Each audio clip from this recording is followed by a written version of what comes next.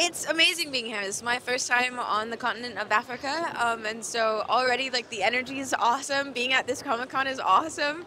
Everybody's so sweet here. Like I really love starting my days with these panels and everybody getting like all riled up. So it's been sweet. Yeah. I have a martial arts background. I'm a black belt. I did karate for 13 years.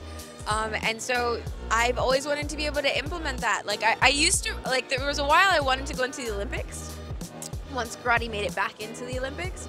But if in lieu of that, I wanted to be able to use it. Like, you know, it was a big part of my life. So any chance that I got to do my own stunts, I was like, yo, let me in there. Yeah, and like just being an athlete, like I played basketball for 12 years as well. So just, I like to be active. And yeah, it's like I want to also be able to inspire other young girls to be like, yo, we can be stunts, we can do stunts, we can be Tom Cruise out here. You feel me? Like, let's do it.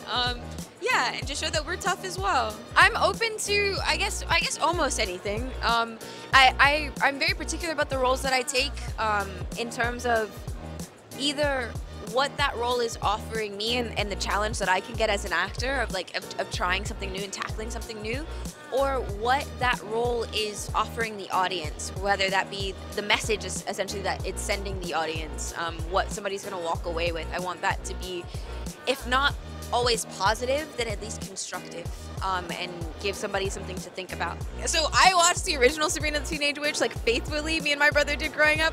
So I was mind blown. Like I was like, no way, my childhood is coming true.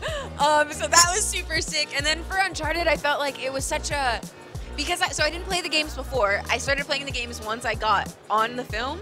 And once I realized like the fandom of the games, it was so much pressure. I was like, okay, and like Braddock's not in the game. So I was like, all right, I gotta make sure I do these fans proud. I gotta make sure I do these people proud. So I played the whole of the first game and the fourth game so I could like really get into the world of it all. And so I hope I did okay. Okay, so I love doing voiceover. Owl House, like, oh, my heart, like, even you saying that, I'm like, really? I love it because like I was a cartoon head as a kid, like always loved cartoons. I actually wanted to be an animator before I wanted to be an actor. Yeah, and so stepping on to Owl House was a dream for me, and like just I love the messaging that that Donna put through that show, and the way that it's inspiring LGBTQ kids or kids that might be like queer questioning.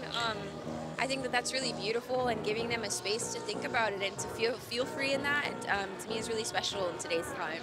I like animation and doing voiceover because of the way that I have to use my imagination. Like, we record and then they animate. So most of the time I'm having to picture what's on the page and like and really fully be in the moment with it, which is fun. But then live action of course is cool because I get to dress up and like be like on a cool set, like in a world, like, so you can't make me choose. I won't choose. I want to be Storm. I really want to be Storm. I'm trying to manifest that into the world right now. I want to be Storm in X-Men. I like to hang out with my pets. I have a dog and a parrot, and so I like to spend time with them. I like to paint, and I recently started making music, so yeah. My parrot really loves my dog. My dog does not like the parrot.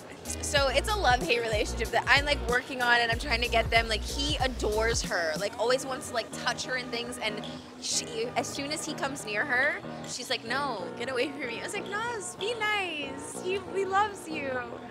So we're working on it, Hi guys, I'm Tati Gabrielle, and you are watching Glitched.